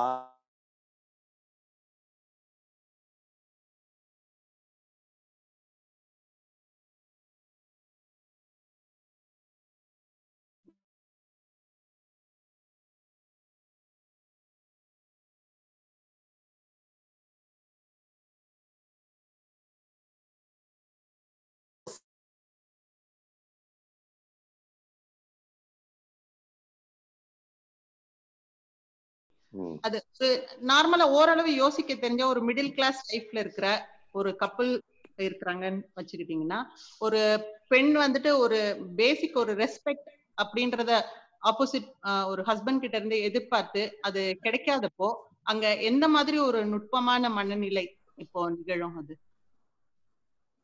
உங்க கேள்வி எனக்கு அவ்வளவு சரியா உள்வாங்கிக்க முடியல. ஆனா என்னன்னா, மரியாதை இல்லன்ற மாதிரி ஃபீல் பண்றா. அது அப்போ அவங்ககிட்ட இருந்து மரியாதை இல்ல அப்படின்னு இவன் ஃபீல் பண்றாருனாவே மரியாதைகளை முழுக்க அவன் தான் வச்சுக்கிறான்னு அர்த்தம். நிறைய பேர் சொல்லுவாங்க, எங்க வீட்டுக்காரர் வந்து எனக்கு சுதந்திரம் கொடுத்துக்கிறார் சார் அப்படின்வாங்க. அப்படின்னா என்ன அர்த்தம்னா, சுதந்திரம் முழுக்க அவன் வச்சுக்கிறான்னு அர்த்தம். அப்படி இல்ல. ஜேகே வந்து எப்பயுமே சொல்லுவாரு, புருஷம் பொண்டாட்டியா வாழ்றதுல போய் என்னையா பெரிய மகிழ்ச்சிக்குது, நான் 25 வருஷம் வாழ்ந்துட்டேன், நான் 50 வருஷம் வாழ்ந்துட்டேன்னு இது கொண்டாடுறான், 50வது வருடம் கொண்டாடுறான், 25. அதுல போய் என்ன இருக்குது, நண்பர்களாக வாழ கத்துக்கணும் அப்படின்னு சொல்லுவாங்க. ஹஸ்பண்ட் அண்ட் ஒய்ஃப் வந்து ஃப்ரெண்ட்ஸா வாழ கத்துக்கணும் அப்படின்னு சொல்லுவாரு. அதுதான் என்னுடைய ரெக்கமெண்டேஷன். அதுதான். ஷைலஜா வந்து என்ன கல்யாணம் பண்ணி வந்தப்போ ஃபர்ஸ்ட் நாள் காலையில கீழே இருந்து நான் மாடியில இருந்தேன், பவா உனக்கு காஃபியா டீயா அப்படின்னு கேட்டான். எங்க அப்பாவுக்கு ஹார்ட் அட்டாக் வந்துச்சு.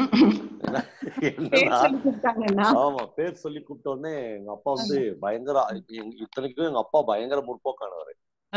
ஆனா இந்த விஷயத்துல அவருக்கு உள்ளுக்குள்ள அப்படி ஒரு இதுவாகி, ஏமா நீ என்னமா தலையில அடிக்கிற மாதிரி பேர் சொல்லி கூப்பிடுற என் பையனை அப்படின்னாரு. அவர் ரொம்ப கேஷுவலா, கல்யாணம் ஆன 2வது நாள் அவர் ரொம்ப கேஷுவலா, இல்லையப்பா பவாவும் என்ன ஷைலஜா தானப்பா கூப்பிடுறாங்க அப்படின்னா. உடனே அப்புறம் அவர் கொஞ்சம் கொஞ்சமா அப்படியே தெளிய ஆரம்பிச்சாரு. ஷைலஜா அவர்கிட்ட சொன்னாப்பா, அந்த மரியாதை அதெல்லாம் வந்து பேர் சொல்லி கூப்பிடுறதா இல்ல, நாங்க 2 பேரும் ஃப்ரெண்ட்ஸ்பா, நாங்க அப்படிதான் இருப்போம், இந்த வீட்டுல சேர்ந்து வாழ போறோம், நீங்க எங்க வாழ்க்கைய வந்து கவனிங்க, அதுல ஏதாவது தப்பு நடந்தா பாருங்க, ஆனா இந்த பேர் சொல்லி கூப்பிடுறது அதெல்லாம் ஒண்ணுமே இல்ல பாருங்க. அது என்னன்னா, நண்பர்கள் கணவன் மனைவிகளாக மனிதர்கள் வாழாமல் நண்பர்களாக வாழ முயற்சிப்பது நம்முடைய லௌகிக வாழ்க்கையை சிறப்படுத்தும் அப்படின்னு நினைக்கிறேன். ரொம்ப நன்றி சார். மீண்டும் பேசுவோம் சார். நிறைய பேர் இருப்பாங்க, நான் ஒருத்தியே பேசிட்டு இருக்க முடியாது. Thanks sir. வணக்கம் பாவா, என் பேர் ராஜசேகர். என்னன்னா எனக்கு வந்து 2 கேள்விகள் வந்திருக்கு. ஒண்ணா கேளுங்களேன். ஒண்ணா? சரிங்க பாவா. இல்ல 2 கேளுங்க, ஒருத்தர் ஒரு கேள்வி கேட்டாங்களா? சொல்லுங்க, சும்மா சொன்னேன். சரி. என்னங்கன்னா, இப்ப ஒரு எழுத்தாளன் வந்து ஒரு சிச்சுவேஷனை வந்து எழுதணும்னா அதை வந்து அவர் அனுபவிச்சிருக்கதான் வேணுமா? இது ஒரு கேள்வி. இன்னொன்னு பாத்தீங்கன்னா, கதைகளின் முடிவை வந்து எனக்கு மாற்ற ஒரு வாய்ப்பு கிடைச்சா இந்த கதையோட முடிவை வந்து நான் மாற்றுவேன்னு நீங்க நினைக்கிற கதை? ஏன்னா வந்து நீங்க எஸ்டர் கதையை வந்து ஒரு முறை கூட வந்து என்னால என்னோட குழந்தை முடியல அப்படின்னு வந்து சொல்லியிருக்கீங்க. நிறைய கதை வந்து கனமான இதுவை கொண்டிருக்கும் முடிவை. அந்த மாதிரி எனக்கு இந்த கதையை மாற்ற ஒரு வாய்ப்பு கிடைச்சா அதை நான் மாத்துவேன் அப்படின்னு நீங்க நினைக்கிறது. ஆனா பொதுவா அந்த வாய்ப்பு நமக்கு இல்ல, இருந்தாலும் வந்து ஒரு கற்பனையா வந்து கேட்கணும். ரெண்டு விஷயம். முதல் கேள்வி மறுபடியும் சொல்லுங்க. முதல் கேள்வி என்னன்னா, ஒரு சூழ்நிலையை நம்ம வந்து எழுத, அந்த சூழ்நிலையில நம்ம இருந்திருக்கதான் வேணுமா அப்படிங்கிற. ஆமா, முக்கிய நல்ல கேள்வி அது. என்னன்னா, ரெண்டு வகையா எழுத்தாளர்கள் வந்து தங்களுடைய படைப்புகளை வச்சுக்கலாம். ஒண்ணு, நான் வந்து ஒரு 20-25 கதைகள் எழுதியிருக்கேன். எல்லாமே என்னுடைய லைஃப்ல நான் பார்த்தது அல்லது அனுபவிச்சது அல்லது கேட்டது அப்படியான கதைகள் தான். ஜெயமோகன் இப்ப வந்து கைதி கதை இருக்குல்ல, இப்ப வந்து அவர் லைஃப்ல அவர் நடக்கவே இல்லை. யாரோ ஒரு ஜோதி பிரகாசம்ன்ற தோழர் வந்து அவருக்கு அந்த கதையை சொல்லியிருக்காரு. அப்ப அதை வந்து அவர் ஒரு மிகச்சிறந்த கலைப்படைப்பா மாத்துறாரு. அதுதான் ரொம்ப முக்கியம். நீங்க உங்க வாழ்க்கையில இருந்து எடுத்துக்கிறீங்களா, கதிருடைய வாழ்க்கையில இருந்து எடுத்துக்கிறீங்களான்றது பிரச்சனை இல்லை. ஆனால் நீங்கள் அதை ஒரு உண்மையான ஆர்ட்டா மாத்துறீங்களான்றதுதான் முக்கியம். அது ஒருபோதும் பிரச்சாரமா மாறிடக்கூடாது. அது காலத்தால் ஸ்தம்பித்து நிற்கணும், அப்படியே உயர்ந்து நிற்கணும். அப்படி ஒரு விஷயமா மாற்றணும். ஒரு செய்தித்தாளினுடைய பிட் இருக்குல்ல, ஒரு சின்ன செய்தி இருக்குல்ல, அதுல இருந்து கூட நீங்க ஒரு நல்ல கதையை உருவாக்க முடியும். அது உங்க வாழ்க்கையில இருந்து எடுத்துக்கணும்னு அவசியம் இல்லை. ஆனால் அதற்கான தேர்ந்த வாசிப்பும் தேர்ந்த மொழியும் தேர்ந்த அனுபவமும் இல்லாமல் தயவு செய்து பேனாவை வந்து பிடிக்கிறதுக்கு நம்ம தயங்கணும். இந்த மூணு ரொம்ப ரொம்ப முக்கியம். நாம இன்னைக்கு எழுதிடலாம், 4 பேர் வந்து அதை பாராட்டிடலாம், 1000 பேர் வந்து லைக் பண்ணிடலாம், அதெல்லாம் வேற.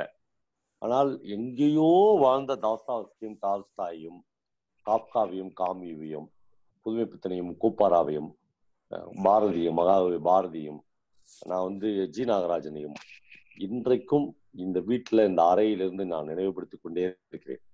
ஆனால் நாகராஜன் காலத்திலும் கூப்பாரா லாசாரா காலத்திலும் தாஸ்தாவஸ்கி டால்ஸ்டாய் காலத்திலும் அவர்களை மாறி எழுதின நூற்றுக்கணக்கான ஆயிரக்கணக்கான எழுத்தாளர்கள் இருக்கிறார்கள் இல்லையா? அவங்களாம் எங்க போனாங்கன்னே தெரியல, அந்த படைப்புகள்லாம் எங்க போச்சுன்னே தெரியல.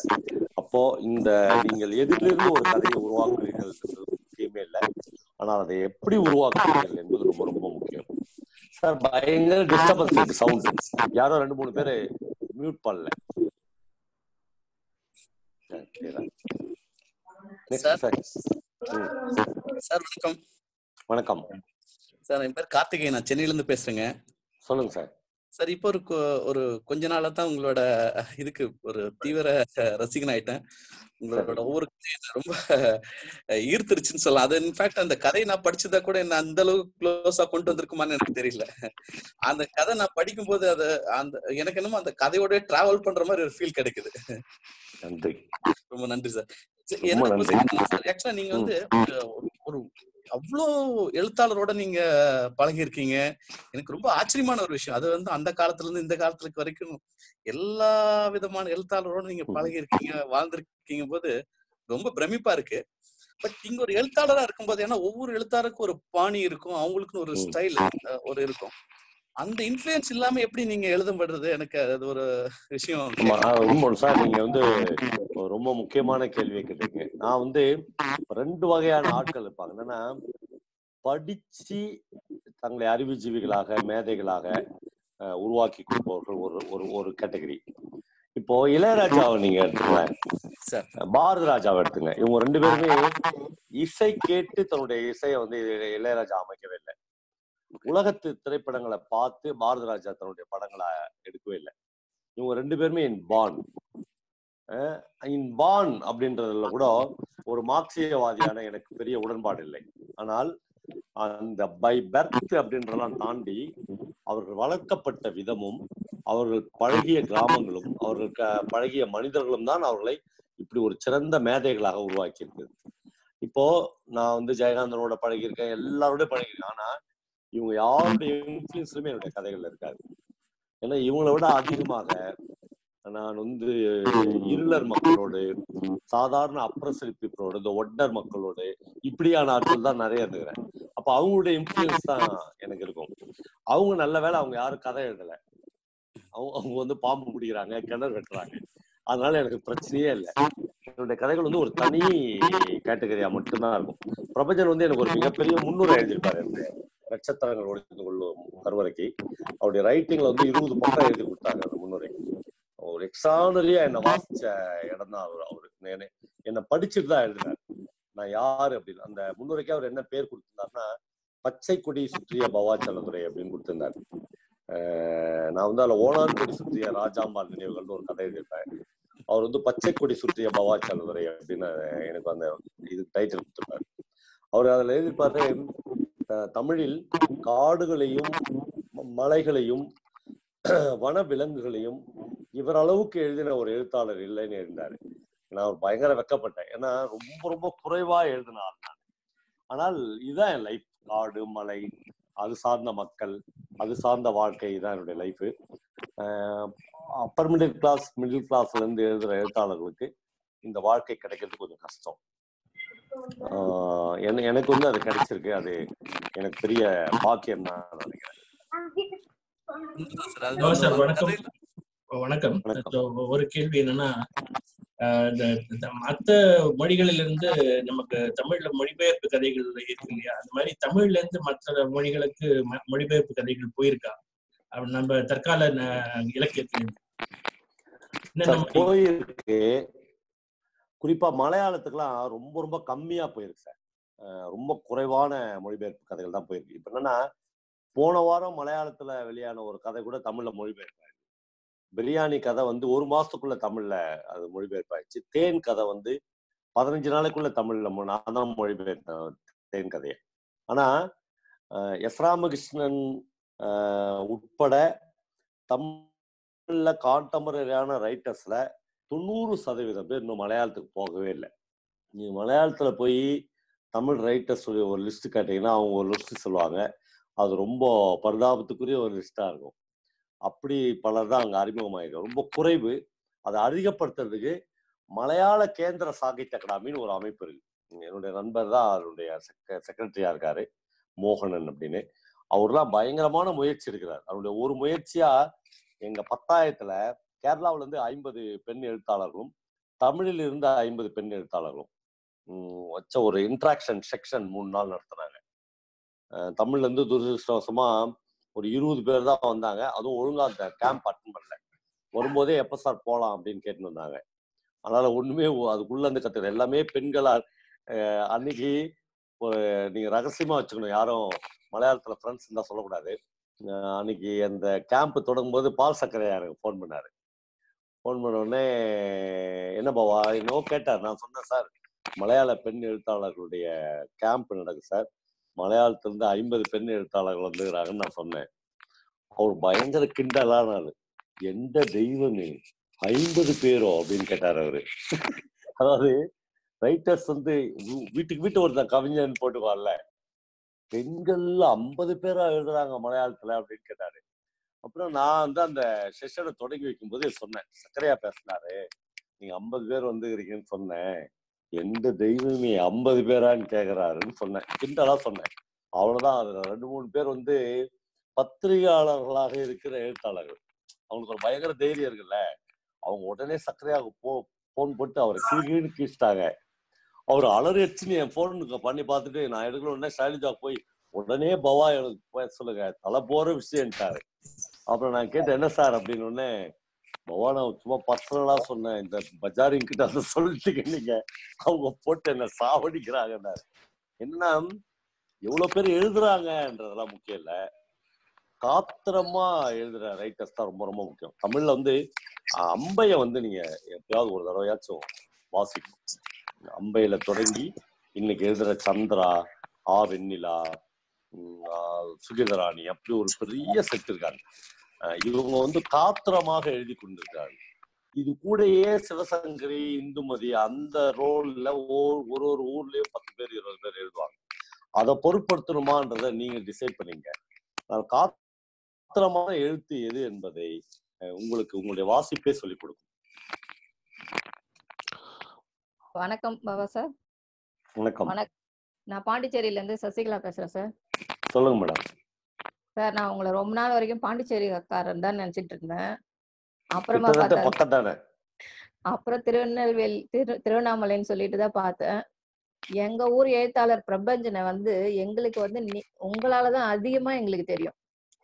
எங்களுக்கு 3 நாவல் தான் நான் அது உங்க கதை கேட்கறதுக்கு முன்னாடி நான் வந்து படிச்சிருக்கிறேன். ஒரு தோட்டு இந்த மானுட வாழ்வு, மானுடம் வெல்லும். மானுடம் வெல்லும், இன்பக்கேணி, இன்னொன்னு வந்து இது சார், அது பாண்டிச்சேரி வரலாற்று இதுதான். சாகித்ய அகாடமி விருது பெற்றது இல்ல, அந்த பேர் டக்குன்னு ஒண்ணு இருக்கு சார். அது வானம் வசப்படும், அதெல்லாம் அதுதான் படிச்சிருக்கிறேன். அப்புறம் நீங்க அறிமுகப்படுத்தினதுக்கு அப்புறம் தான் வந்து நிறைய கதை அவரது வந்து கேட்டிருக்கிறேன். அந்த வகையில உங்களுக்கு ஒரு மிகப்பெரிய நன்றி நாங்க சொல்லி ஆகணும் பாண்டிச்சேரி சார்பா. அப்புறம் வந்து நீங்க வந்து அந்த கல்பட்டா நாராயணோட பாண்டிச்சேரி சார்பா போதே ஒரு மாதிரி கிக்கா இருக்கு, சொல்லுங்க. கல்பட்டா நாராயணோட சுமித்ரா கதை சொன்னீங்களே சார், அது உங்களோட கதையை கேட்டுட்டு அதுல வந்து நீங்க சொன்ன விதத்துல போயிட்டு ஈர்க்கப்பட்டு போயிட்டு நம்ம அந்த மலையாள படத்தை போய் பார்த்தா நீங்க அதுல வந்து ஒரு சீன் சொல்லிருப்பீங்க. ஒரு 2 பேர் மரம் அறுத்துட்டு இருப்பாங்க, அந்த சுமித்ரா வந்து ஒரு செகண்ட் வந்து அவங்கள பார்த்து ஆசைப்படுவாங்க அப்படின்ற மாதிரி. ஆனா நீங்க சொன்ன அந்த ஒரு ஈர்ப்பு வந்து அந்த சீன்ல பார்க்கும்போது கொஞ்சம் கூட வந்து இதுனவே இல்லை சார். அப்ப வந்து நீங்க சொல்ற கதை சொல்ற ரசனை வந்து எங்களுக்கு கேட்கும் போது அவ்வளவு ஒரு மகிழ்ச்சியாவும் இருக்குது. அதுக்கும் உங்களுக்கு ஒரு நன்றி சொல்லி அவங்க மிகப்பெரிய நன்றி சொல்லணும். அதே மாதிரி நீங்க வந்து நீங்களே சொல்லியிருக்கிறீங்க, நான் குறிப்பிட்ட எழுத்தாளர்களோட எழுத்து தான் நிறைய சொல்றேன்னு நீங்க எல்லாம் கேக்குறீங்க அப்படின்னுட்டு. அதையும் தாண்டி நீங்க ஒரு சின்ன சின்ன எழுத்தாளர்களோட கதையே எங்களுக்கு இன்னும் அறிமுகப்படுத்தினீங்கன்னா, நாங்களும் நிறைய எழுத்தாளர்களை வந்து இவங்க எல்லாம் எழுத்தாளர் இருக்கிறாங்களான்னு நீங்க சொல்லிதான் எங்களுக்கே தெரியுது. முக்கியமா வந்து தீபா, நரன், அந்த காசி சிவகுமார், இவங்க எல்லாம் வந்து நீங்க சொன்ன பிறகுதான் நாங்க அவரை போய் தேடியே பாக்குறோம். அவங்களெல்லாம் நாங்க போய் தேடியே பாக்குறோம். அந்த மாதிரி எங்களுக்கு தெரியாத எழுத்தாளர்கள்லாம் அறிமுகப்படுத்தி இன்னும் நிறைய பேர் எல்லாம் இருக்கிறாங்க. அவங்களெல்லாம் நீங்க சின்ன கதையா இருந்தாலும் நல்ல கதையெல்லாம் அறிமுகப்படுத்தினீங்கன்னா ரொம்ப நன்றி சார். சசிகலா பேசுறதுல ரொம்ப முக்கியமான ஒரு தகவல் என்னன்னா, கிட்டத்தட்ட நான் என் டேபிள்ல வந்து 100 எழுத்தாளர்களுடைய சிறுகதை தொகுப்புகள் வச்சிருக்கேன். நான் ரெகுலரா வாசித்துனே இருக்கிறேன். அப்படிலாம் சொல்லக்கூடாதெல்லாம் இல்லை. என்னன்னா, நான் ஒரு கதையை செலக்ட் பண்ணி சொல்றதுக்கு குறைஞ்சது ஒரு 20 கதைகளை படிக்க வேண்டியிருக்கு. அதுல சொல்ல முடியாத கதைகள் இருக்கும், அப்புறம் வாசிக்கிற கதைகள் மட்டும் இருக்கும், சிலது வந்து ஒரு மாதிரி காட்சிகளா வடிவமைக்க முடியாது. ஆப்டா இந்த கதை சொல்லலாம். இப்ப நரன் யாருன்னு எனக்கு தெரியாது, ஆனா அவருடைய 3 கதைகள் நான் சொல்லிக்கிறேன். மரிய புஷ்பத்தின் சைக்கிள், கேசம், வாரணாசி, 3மே விஷுவலா ரொம்ப பிரமாதமான கதைகள். அந்த மாதிரி இந்த ரைட்டர்ஸ் எல்லாம் சொல்லணும், இந்த ரைட்டர்ஸ் எல்லாம் சொல்லக்கூடாதெல்லாம் எந்த முன்முடிவுகளும் எனக்கு இல்லை. பிரபஞ்சன், ஜெயகாந்தன், சுந்தரராம் சாமி, சக்கரையா, ஜெயமோகன், இவங்க எல்லாம் ஏன் மறுபடியும் சொல்ல முடியுதுன்னா, விஷுவலா சொல்றதுக்கு ரொம்ப ஈஸியா இருக்கு, அவ்வளவுதான், வேற எந்த காரணமும் இல்லை. பாலுமேந்திரா சார் சொல்லுவாரு, எவ்வளவு சீரியஸான ரைட்டரை நான் படம் பண்ணா கூட அந்த கதை நேரத்துல எனக்கு வந்து சுஜாதாவுடைய கதை எடுக்கிறது தான் ரொம்ப ஈஸியா இருக்கு. ஏன்னா அவர் எழுதும் போதே காட்சி பிரிச்சு கதை எழுதியிருக்காருன்னு சொல்லுவாரு. அப்படி ஒரு சௌரியத்துக்காகத்தான் அப்படி சொல்றேன் மொழிய. என் மைண்ட்ல வந்து இவங்கெல்லாம் பெரிய ரைட்டர்ஸ், இவங்க சொல்லணும், இவங்கெல்லாம் வளர்ற ரைட்டர்ஸ், இவங்க சொல்லக்கூடாது இல்லை. தீபாலாம் எனக்கு யாருன்னே தெரியாது. ஆனா அந்த குருபீடம் என்கிற கதை, அந்த கதை சொல்லும் போதே சொன்னேன், ஜெயகாந்தனுடைய குருபீடத்தை விட முக்கியமான கதை. ஜெயகாந்த மாஸ்டர்ன்றதுனால அதுதான் மாஸ்டர் கதை எடுக்க முடியாது. ஜெயகாந்தன் எழுதின குருபீடத்தையும் தீபா எழுதின குருபீடத்தையும் ஒரே டைம்ல நான் படிச்சுட்டு தீபாவுடைய குருபீடம் தான் தி பெஸ்ட் அப்படின்னு சொன்னேன். அதனால எனக்கு அந்த ஒரு பார்ஷியாலிட்டி இல்லை. சசிகலாவுடைய இந்த கேள்வியை நான் தலைவணங்கி ஏற்கிறேன். எந்த விதமான பார்ஷியாலிட்டியும் இல்லாமல் இந்த கதை சொல்லலில் என்னுடைய தேர்வுகள் இருக்கும் என்பதை என்னுடைய நண்பர்களுக்கு தெரிவித்துக் கொள்கிறேன். நன்றி சார். நன்றி சார். நீங்க சொன்னதுல இருந்தே ஒரு விஷயம் சார், நீங்க 40 வருஷமா நிறைய புக்ஸ் படிச்சிருக்கீங்க இல்லையா? இவ்வளவு புக்ஸ் படிச்சு அதை ஞாபகம் வச்சுக்கிட்டு இருக்கும்போது ஒரு புக்ல இருக்கிற கேரக்டர் இன்னொரு கதையில நுழையாம எப்படி பாத்துக்கிறீங்க? நான் பைக் வச்சுக்கிறேன், ஒரு கார் வச்சுக்கிறேன். நீங்க 2 நம்பரையும் கேட்டீங்கன்னா சத்தியமா எனக்கு தெரியாது. உண்மையிலேயே நான் விளையாட்டுக்கு சொல்ல, உண்மையிலேயே இந்த எண்களை என்னுடைய மைண்ட்ல வச்சுக்க தெரியாது. அப்புறம் பணம் வந்து நீங்க சில டீச்சர்ஸ் எல்லாம் பார்த்துருக்காரு, நீங்க 60,000 ரூபாய் 70,000 ரூபாய் சம்பளம் வாங்கி அவங்களுக்கு என்ன தெரியாது. ஷைலஜா ஒரு ஸ்கூல்ல வேலை பார்த்தா ஷைலஜாட்ட கொடுத்தா என்ன சொல்லுவாங்க, இது கொஞ்சம் எண்ணி கொடுமா, டினாமினேஷன் எல்லாம் போட தெரியாது. நானும் அது மாதிரிதான். அது எதுவுமே இல்லை. ஏதோ ஒரு வகையில கதைகளுடைய கேரக்டர் மட்டும் என் மைண்ட்ல பதிஞ்சிருது. திலகவதி மேடம் வந்து டிஜிபியா இருந்தாங்க. அவங்க வந்து ஒரு நல்ல ரைட்டர் தான். அவங்க கூட ஒரு தடவை பேசின போது எப்படி மேடம் அவங்க சொல்லுவாங்க, பாவா முதல் நான் வந்து 22 வயசுல பார்த்தேன், அப்ப நீ மெரூன் கலர்லாம் டிஷர்ட் போட்டுன்னு தருவாங்க. நான் மேடம் இதெல்லாம் எப்படி மேடம் இப்படி ஞாபகம் வச்சுக்கிறீங்கன்னு கேட்பேன். அவங்க சொல்லுவாங்க, யாருக்கும் சொல்லாத, ரகசியமா சொல்றேன், இது மட்டும் தான் எனக்கு ஞாபகம் இருக்கும், அதனால தான் நான் ஐபிஎஸ் பாஸ் பண்ணேன்னுவாங்க. மற்றதெல்லாம் கேட்டால் நான் 0 அப்படின்வாங்க. அதனால ஒரு சிலருக்கு ஒரு சில விஷயங்கள்ல ஆழமான நாலேஜ் இருக்கும். நான் என்ன எடுத்துக்கிட்டீங்கன்னா பல விஷயங்கள நான் 0 நாலேஜ், ஒண்ணுமே தெரியாது எனக்கு. ஆனா எதை வச்சு நான்லாம் தேர்த்தி வாழ்ந்துருக்கிறேன்னா, சாக்கந்த சாமி மாதிரியான ரைட்டர் சொல்லுவாங்க, ஒரு எழுத்தாளன் எப்பயும் முட்டாளா இருக்கிறது நல்லது அப்படின்னு சொல்லுவாரு. அறிவுஜீவியா இருந்தானா போச்சு. அவன் ஒரு காட்டன் புடவை பத்தி எழுத ஆரம்பிச்சான்னு, காட்டன் புடவையே 8 பக்கம் எழுதுவான். அது எங்க பருத்தி விளைஞ்சி எப்படி காட்டன் புடவை நெய்யறாங்கன்னு. ஒரு எழுத்தாளர் என்னன்னா, இந்த காட்டன் புடவை நம்ம ஆளுக்கு வாங்கி கொடுத்தா என்ன அழகா இருக்கும் அப்படின்ற ஒரு வேப்பு வருது இல்ல, அதோட அவன் நிறுத்தினான்னா நல்லா இருக்கும். அதை விட்டுட்டு காட்டன் புடவை வரலாறு போயிட்டான்னு வச்சுங்க, அது ஒரு கட்டுரையா மாறிடும், ஒரு அறிவுஜீவி தரத்தை காட்டுறதா இருக்கும். இதெல்லாம் படிச்சு நம்மளுக்கு மற்ற விஷயங்கள்ல நாலேஜ் இல்லைன்னா கூட பரவாயில்ல, ஏதோ கதை எழுதுற திறமையும் கதை சொல்ற திறமையும் வந்துச்சு, இதை வச்சு ஓட்டிடலாம் வாழ்க்கைய அப்படின்னு ஓட்டி நிற்கிற ஒரு ஆள் தான் நான். முரளி 7 மணிக்கு மேல ஆயிடுச்சு, முடிச்சிடலாமா? முடிச்சிடலாம் சார். யாராவது ஒரு லாஸ்ட் கொஸ்டின் கேக்குறீங்களா? ஒரே கேள்வி. வணக்கம். வணக்கம். தமிழ்நேசன் மும்பைல இருந்து. சொல்லுங்க தமிழ்நேசன். தோழர், மொத்தமா நீங்க எவ்வளவு எழுதியிருக்கீங்கன்னு தெரியலனாலும் ஒரு ஐடியாவுக்கு வர முடியுது உங்களுடைய பேச்சு மூலமா, உங்களுடைய பல உரைகள் மூலமா. நீங்க புனைவை விட புனைவு அதிகமா எழுதியிருக்கீங்களோ அப்படிங்கிற ஒரு கணிப்பு தான் எனக்கு. மேற்கருங்கிற ஒரு அருமையான புத்தகத்தை எழுதியிருக்கீங்க. அது புனைவு மாதிரியேவும் அந்த மனிதர்களை பற்றி எழுதி மிக அற்புதமா எழுதியிருக்கீங்க. உங்களுக்கு அந்த வருத்தம் எப்பவாவது இருக்கா, இப்படி புனைவு எழுதுனால படைப்பு இலக்கியங்கள்ல நம்ம அதிகமா எழுத முடியாம போகுதோ இல்லைங்கிற எண்ணம் உங்களுக்கு எப்பவாவது ஏற்பட்டு இருக்கா? மறைச்சு கேட்கற அளவுக்குலாம் ஒண்ணும் இல்லை. நான் மொத்தம் 8 புத்தகங்கள் வந்திருக்கு. அதுல 2 புத்தகங்கள் என்னுடைய நான் ஃபிக்ஷன், நட்சத்திரங்கள் ஒளிந்து கொள்ளும் கருவறை, டொமினிக், அது 2 புத்தகங்களும் என்னுடைய சிறுகதைகள் வந்திருக்கு. அது மலையாளத்திலும் ஆங்கிலத்திலும், சில கதைகள் பிரெஞ்சிலும், சில கதைகள் ஜெர்மன் மொழியிலும் மொழிபெயர்க்கப்பட்டிருக்கு. அப்புறம் மொத்த புத்தகமே மலையாளத்துல வந்திருக்கு, அப்புறம் இங்கிலீஷ்லயே வந்திருக்கு. மீதி எல்லாமே நான் ஃபிக்ஷன். நான் நான் ஃபிக்ஷன் எழுதுவேன் அப்படின்னு என் வாழ்க்கையில் நினைச்சு கூட பார்த்ததில்லை. சில நிர்பந்தங்களுக்காக எழுத ஆரம்பித்தேன். அது ரொம்ப பிடிச்சிருந்துச்சு. மீடியா வாய்ஸ் அப்படின்னு ஒரு பத்திரிகைக்காக தான் நான் எல்லா நாளும் கார்த்திகை அப்படின்னு ஒரு புக் எழுதுறேன். அதனால எனக்கு தெரிந்த எங்கள் வீட்டுக்கு வந்த ரொம்ப முக்கியமான ஆளுமைகளை பற்றியான புத்தகம். அதுல மம்முட்டி பத்தி, பாலுமகேந்திரா பத்தி, பாலா பத்தி, மிஷ்கின் பத்தி, கைலாஷ் சிவன் பத்தி, இப்படி ஜெயகாந்தன் பத்தி, பிரபஞ்சன் பத்தி, அப்படி நிறைய பேர், ஒரு 24 பேரை பத்தியான வாழ்வு அனுபவங்கள் அந்த புக்ல இருக்கு. இந்த மேய்ப்பர்கள் என்னன்னா, இப்ப இங்க இருக்கிற எல்லாருக்குமே யாரோ ஒருத்தர் டீச்சரா இருந்திருப்பாங்க. இன்னைக்கு மானசீகமா நம்ம டீச்சரா எடுத்துக்குவோம். சில பேருக்கு அதிர்ஷ்டவசமாக அந்த ஆசிரியர்கள் வகுப்பறைகளில் இருந்து கிடைக்கலாம். சில பேருக்கு அந்த ஆசிரியர்கள் வகுப்புக்கு வெளியே கிடைக்கலாம். எனக்கு இந்த எல்லாருமே சமூகத்திலிருந்து தான் கிடைத்தார்கள். நான் மறுபடியும் சொல்ற மாதிரி, என்னுடைய வகுப்பறை டீச்சர்ஸ்க்கு யாருமே என்னை வசீகரிக்கவே இல்லை இன்னைக்கு வரலும்.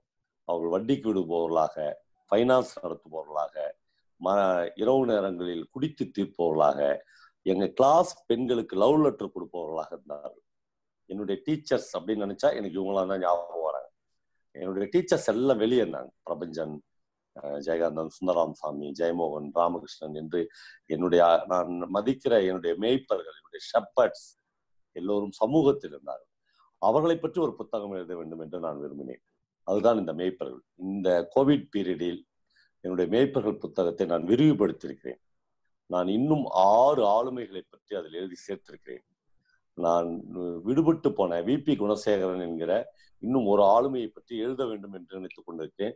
10 தடவைக்கு மேல முயற்சி பண்ணி எழுத முடியல. முதல் வார்த்தை வரல. ஆனா அவருடைய ஒர்க் அவ்வளோ பெரிய ஒர்க்காக இருக்குது. அது எழுதிட்டுனா ஏறக்குறைய 22 பேர் 23 பேராக இருக்கும். அவர்கள் தான் என் லைஃபில் எனக்கான ஆசிரியர்கள், ஷெப்பர்ட்ஸ்.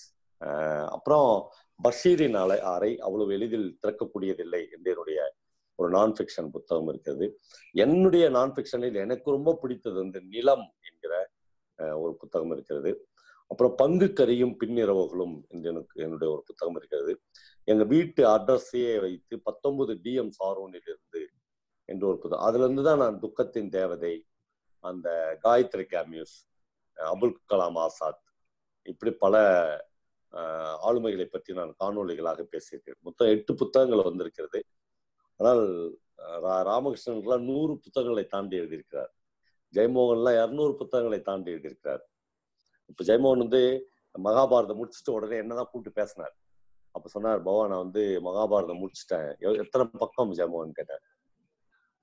யாரும் மயக்காட்சி விழுந்துறாருங்க. அவர் சொன்னாரு 30,000 பக்கம் அப்படின்னாரு. 30 வால்யூம், 30,000 பக்கங்கள் 7 வருடத்தில் எழுதி முடித்திருக்கிறார். வியாசர், கம்பர் அவங்களாம் கூட இவ்வளவு எழுதியிருப்பாங்களான்னு தெரியல. அப்படி ஒரு பித்து பிடித்த மனநிலையில் அவர் வந்து அதை எழுதியிருக்கிறார். அவர் சொன்னார், கர்ணனுடைய டெத்தை பத்தி மட்டும் ஒரு கிட்டத்தட்ட போயினே இருந்துச்சு, ஒரு 300 பக்கம் எழுதியிருப்பார். அவ்வளவு காத்திரமான ரைட்டர்ஸ் வந்திருக்காங்க. அதற்கு ஒரு மிகப்பெரிய மனநிலை வேணும்.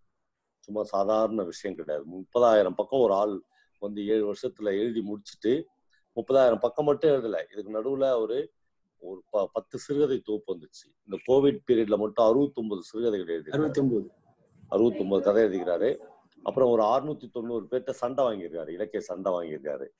ஆமா, இவ்வளவு விஷயங்களையும் ஒரு ஆள் வந்து நாகர்கோயில ஒரு ரூம்ல உட்காந்து பண்ணிருக்கிறாருன்னா அது வந்து ரொம்ப அசாத்தியமான விஷயம் தான்.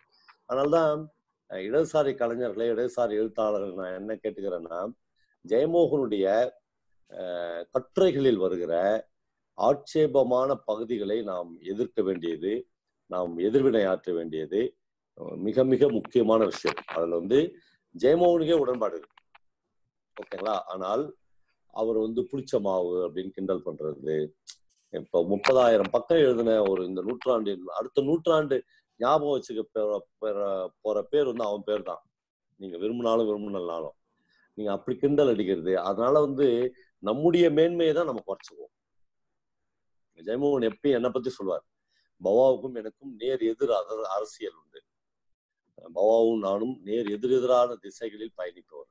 ஆனா அப்படி பயணிப்பதற்கு முன்னால் வா எங்க வீட்டுல உட்காந்து ஒட்டி குடிச்சிட்டு அப்புறம் சண்டை போடலாம்னு சொல்ற ஒரு மனநிலை அவருக்கு மட்டும்தான் இருக்குதுன்னு சொல்லுவார்.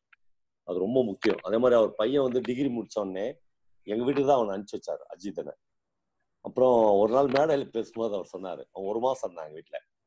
என் ஒய்ஃப் கேட்டா, ஒரே புள்ள நம்ம வச்சுக்கிறது, அவன் டிகிரி முடிச்சோடனே ஏன் பவா வீட்டுக்கு அனுப்புற அப்படின்னு கேட்டாங்க. நான் அவங்களுக்கு சொன்னேன் 2 விஷயம். ஒண்ணு, நம்ம பையன் என்வி சாப்பிட மாட்டான், நான் வெஜிடேரியன் சாப்பிட மாட்டான். எப்படியும் பவா வீட்டுக்கு போனா அவன் என்வி சாப்பிட கத்துக்குவான் அப்படின்னு சொன்னேன். அது நடந்துச்சு சக்சஸ்ஃபுல்லா. அவன் சிக்கன் இல்லாத இப்ப சாப்பிடவே மாட்டான் அப்படின்னாரு. இன்னொன்னு, எதிரிகளை சம்பாதிப்பது எப்படி என்று என்னிடமும், நண்பர்களை சம்பாதிப்பது எப்படி என்று பவாவிடமும் கற்றுக்கொள்ள சொல்லி அவனை அனுப்பிக்கிறேன் அப்படின்னாரு.